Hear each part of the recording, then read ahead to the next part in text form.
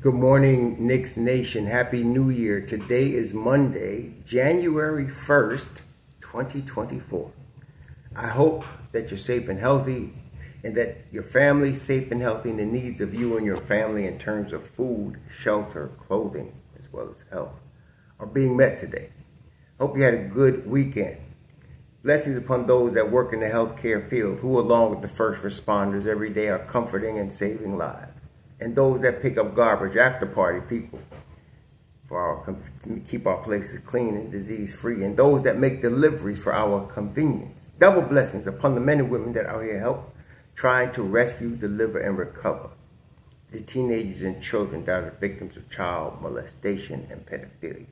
The victims also of pornography and child pornography, prostitution and child prostitution, human trafficking and sex slavery. Double curses on the perpetrators, the profiteers, and the perverts that create this industry. Finally, double blessings on the homeless. Nearly 600,000 men, women, and children homeless in the United States of America and millions around the world in similar or worse conditions. Blessings upon that, for theirs is the kingdom.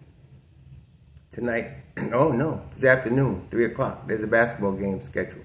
The New York Knicks will be playing at home against the Minnesota Timberwolves. This is a new New York Knicks team, and I'm excited to see it. It's new because you're getting, obviously, OG Anunoby in place of R.J. Barrett. Now, again, a lot of people are upset about the trade of R.J. Barrett, but in my view, I understand it. Again, some people cannot think in terms of, they only think in terms of absolutes, cannot think in terms of balance. R.J. Barrett is going to be a really good pro basketball player. As I said, I still believe in the Jimmy Butler 2.0 that I've been saying since he was a rookie. He's just not there today.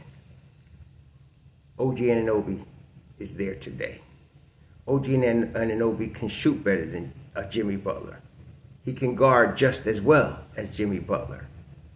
He's younger than Jimmy Butler, okay, and so he's ready now. He's in his prime, ready to go. Putting that on a New York Knicks team with a Brunson and a Jew, it's gonna be really good. So the only thing missing is Mitch Rob. If the Knicks had Mitch Rob right now, yeah, they'd be all that, but they don't. So we got to have next man up mentality. So you got 240-pound, 6'7", OG Anunoby. You got 250-pound, 6'8", Julius Randle. You got 7-foot, 230-pound, Isaiah Hartenstein. And all of them are strong, roughneck type dudes. We're going to have to go physical. And I think that's what they're going to do. In light of the missing of Mitch Rob, who would be the rim protector, then you start seeing a lot of games where the opponent wouldn't get 100 points. But it's not going to be quite the case, but the perimeter defense, the interior defense, it should be better with OG Anunoby. Not just that. Of course, we're still having Dante DiVincenzo. Quiet as kept. If you've been watching Dante over the last week or so, he's getting his stride now. He dropped 38 with 7 threes on Saturday night. It was marred because of, it was the trade and it was a loss. It was back-to-back and all that. But he's been hitting his stride.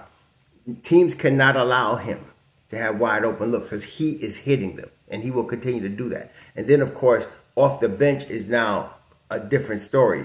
People have been complaining and asking for a replacement for Obi. Well, now you got him. His name is Precious Achiuwa. And so you got Precious Achiuwa, who 6'8", 250, 240 pounds of fury.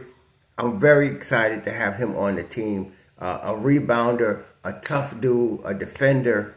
And he could occasionally hit an open three. I mean, he's not a Steph Curry. He's like 30, 25%, whatever from three. But he shoots them. And when he starts to flow with them, you'll be glad you had him. So, that, like I said, that's Charles Oakley right there. So, I like that.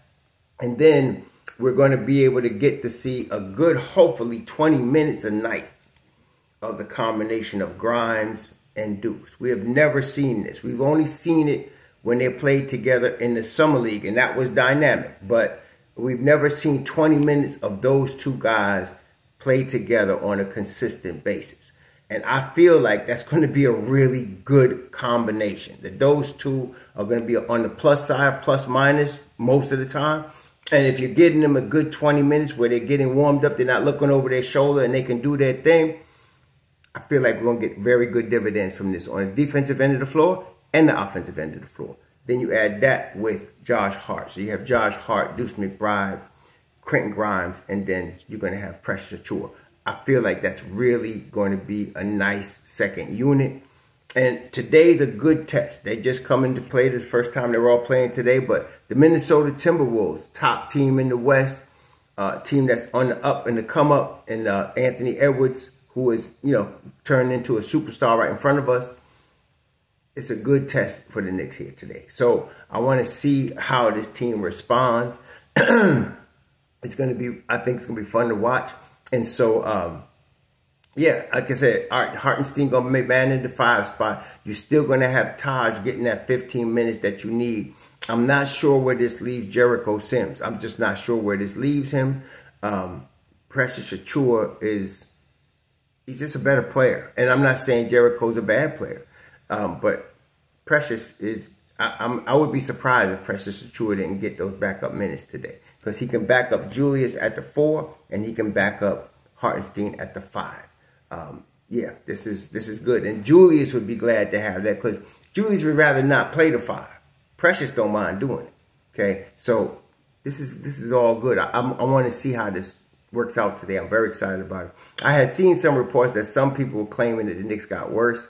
We're going to see. I think the Knicks just got better. And I think they're just Mitchell Robinson away from really being the Eastern Conference Finals contender. And I want to just see how this flows for the rest of this season. And it's going to be plenty of time, especially January. They got at least like 12, 13 games in January. They don't have as many away games in January as they have had in this season.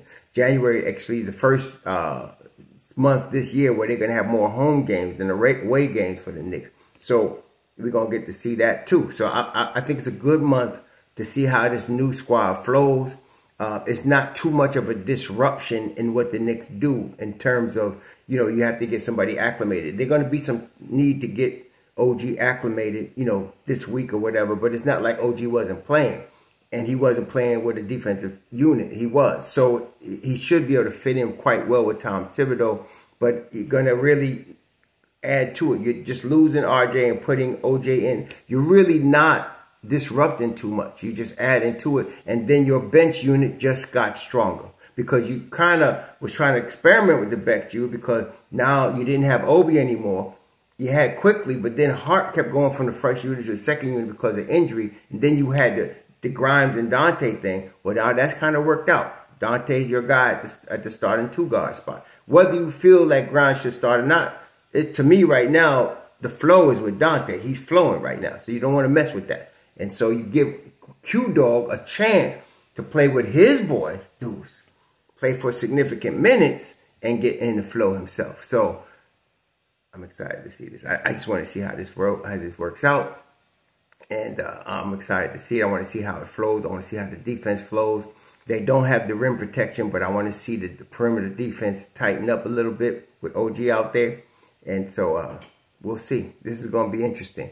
We'll all enjoy it. We'll talk about it as a review tomorrow and go over it. Hopefully it's a win for the Knicks, but we'll see. Y'all enjoy the New Year's Day. Shalom.